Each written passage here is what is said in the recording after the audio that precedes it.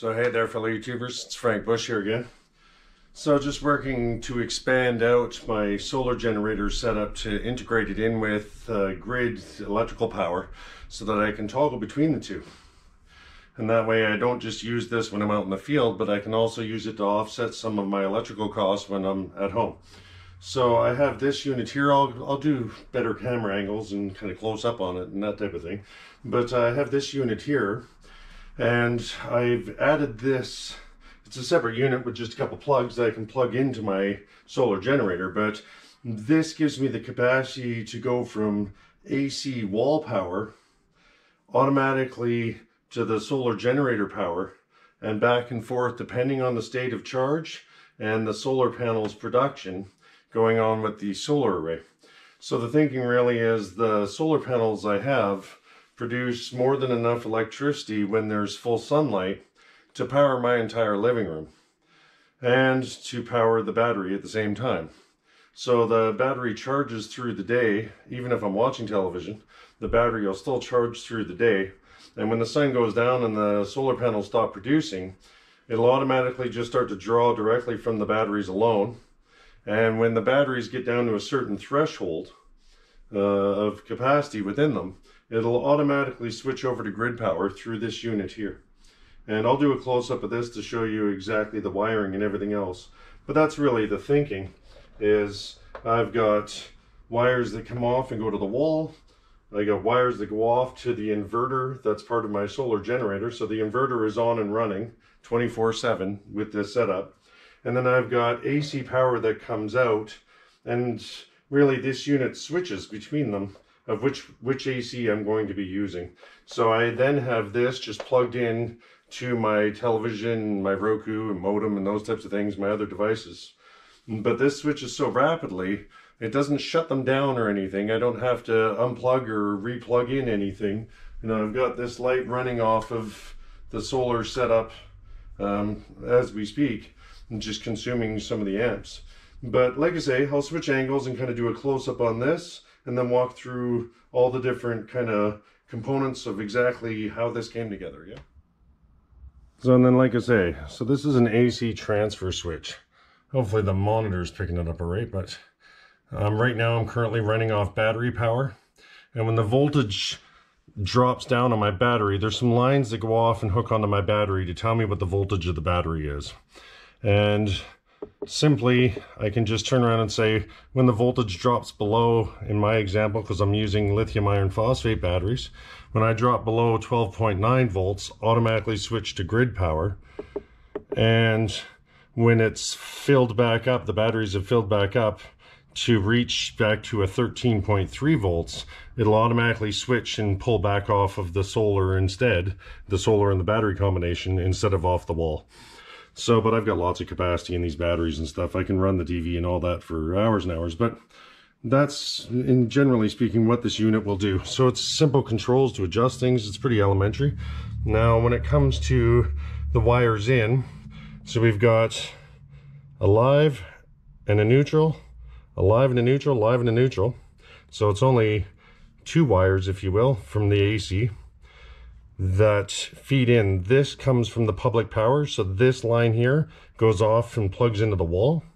And then I've got the output, which is this line right here, and that just feeds off to the end of an extension cord that I just plug in other extension cords, and then plug in whatever I want off an AC terminal. And then I've got this line here, and these I've done this one green because, you know, environmentally friendly solar panel generator, blah, blah, blah. But this green line then runs off and goes right out to the inverter that's connected to the battery generator that I built in previous videos. And then I've got my monitor here to show me the capacitance and that kind of thing and where the battery's at, if you will.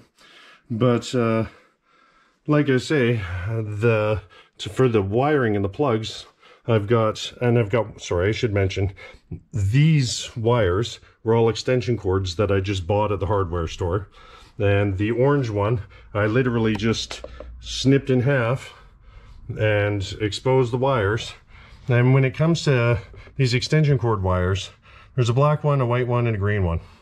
The green one I've joined all the green ones together because this is going to go to ground for me, and I've actually plugged it into the ground of the AC socket to ensure that I've got a good solid ground connection, and that way there's no fire hazards or anything else. But like I said, I had to join all three of the grounds together just to ensure that I had that extra grounding protection, because this unit doesn't have built-in ground connectors into here. Some other units do, but this one just doesn't. And then I've got two wires coming off here, and they just feed along and they connect into the battery generator. I've just got them clipped on to the positive and negative, and it just monitors the voltage that the battery's at any point in time. And that's how it automatically knows what the state of the battery is. So as you can see, fairly simple setup. I've got the one plug plugs into the wall with the male end. I've got another plug plugs into the solar inverter with the male end. And then I've got the female extension that comes off that it just toggles between. So fairly simple. But what this allows really, like I say, and then I've got my solar panels just sitting out in my yard here. We're getting near the end of the day, so they're not really producing anymore. But so my devices will cleanly be just pulling off of some power bars that I've got hooked up. I do plan on doing something a little better, but this was all just kind of improv. Today was the first day that I got this unit wired up. I really wanted to do a video on the actual wiring of this unit, but I thought it was fairly explanatory. The black, like I say, is live normally.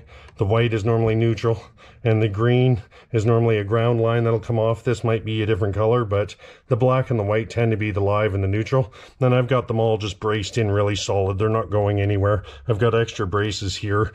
But the good part about this for me is to keep it as still a mobile solar unit. Because I've got this AC transfer switch on its own board and everything, I simply unplug this cord here. I can unplug this cord here and disconnect my battery sensor terminals that are connected to the battery. Then I'm back to having just a mobile grid. So it allows me to use these in combination, but it also allows me to easily kind of break off and just take it and go back off grid again. But there you have it. I just wanted to kind of do a quick video. I've got another couple of videos coming out, hopefully in the next couple days here, where I show some of this. And when it comes to the power of things, the nice part about it is really, like I say, I got my television and stuff, that I'm running all of this, but I don't have to switch them on or off. Nothing has to transfer or anything else. It's all seamless. That this unit will automatically just switch between those two power supplies and keep them all fed through the AC. You can hook up computers even. It's not going to power off the computer and lose what you're doing or anything else. It's really a seamless unit. But I do want to have this to be both portable and mobile, and hence the solar suitcases and all that kind of stuff, where I can take them and tote them around with me wherever I want. But I also want to have it where I have the functionality in my house. Like I say, I'm running that light right there. I'm running that off of it as well. And I think my entire living room only draws about 15 amps or so. And then when it comes to, I've been watching television, like I say, I had the solar panels, had the setup since early morning. My battery state of charge is still 74.4%, and it says I can run at the load I'm pulling right now for 45 hours more before I'd have to recharge. Now I'm only pulling 3.3 amps, and that's primarily just running a couple clocks and running my modem and the Roku and that kind of stuff. They draw power regardless. But either way, one of my next videos, like I say, I'm going to take this unit and bring it out mobile with the solar panels that I've got just sitting out here, and set those out in an open field so you can see that I don't have to be kind of restricted to being in a set location with them. But yeah, the AC transfer switch was really kind of the next step for me that allows me, like I say, to hybrid between the grid and the solar. And because I can control the thresholds for the upper and lower voltage, I can optimize the power draw that I'm taking off of my lithium iron phosphate batteries, which helps extend their life range even further.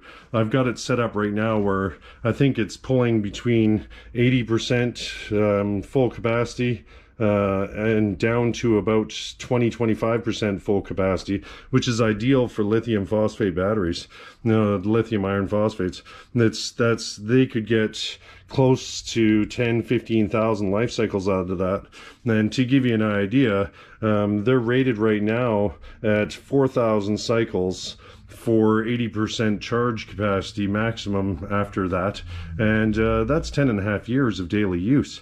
You know, so if I control my voltage on my batteries and make sure that they're seeing ideal charge and discharge conditions, I can definitely extend the cycle life of these batteries and cause them to last far, far longer than than I would normally get if I was 100% charged and then discharge all the way down to 0 and fill it up and that kind of thing.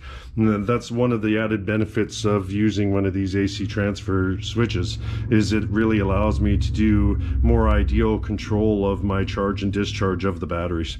And then it makes it that it's just gentler on the equipment, if you will. So I'll cut it here, but there is more videos coming in the near future. And if you made it this far, thanks for watching. Cheers.